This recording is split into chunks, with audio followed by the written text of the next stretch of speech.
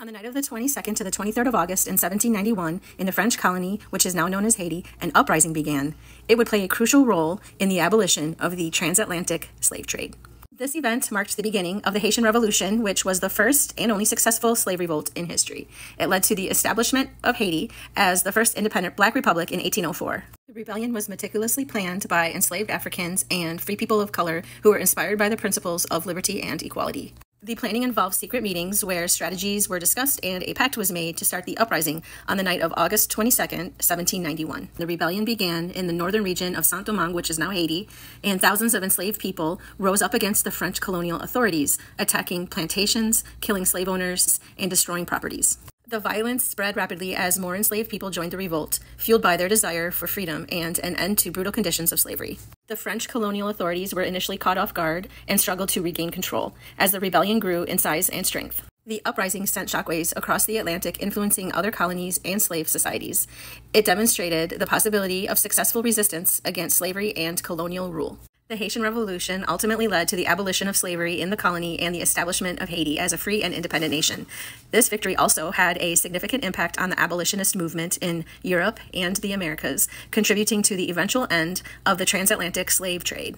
The Haitian Revolution became a symbol of resistance and the struggle for freedom, not just in Haiti, but across the world. It challenged ideologies of white supremacy and colonialism, proving that enslaved people could overthrow their oppressors and claim their rightful place as free and equal members of society. International Day for the Remembrance of the Slave Trade and its Abolition was started by the United Nations Educational, Scientific, and Cultural Organization, UNESCO, on August 23rd of 1998. This International Day aims to ensure that the tragedy of the slave trade is remembered by all people. Millions of African men, women, and children were ripped from their families and homelands and trafficked across the Atlantic. Their bodies were commodified and their humanity was denied.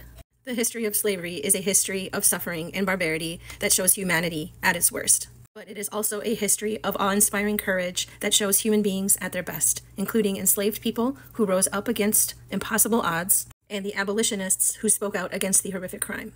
These centuries of colonial exploitation have led to the social and economic inequalities of today. By teaching the history of slavery, we help others understand historical injustice and its legacy, honor the memory of the enslaved, foster empathy and critical thinking, promote social justice and anti-racism, understand global interconnections, prevent historical amnesia, and promote reconciliation and healing. Today, you can help by educating yourself and others. Read books, watch documentaries, and donate to or volunteer with organizations that focus on educating the public about the history of slavery and its legacies. You can visit museums and memorials in person or virtually. You can advocate for social justice and support organizations working to combat modern forms of slavery, human trafficking, and systemic racism. You can support efforts to preserve history, take time to do some self-reflection, and think of ways to contribute to a more just society. You can encourage open and respectful conversations with others about the impact of slavery and the importance of remembering this history. Feel free to share or repost this video if you'd like. Today and every day, let us stand united against racism and build a world in which everyone, everywhere, can live with liberty, dignity, and human rights.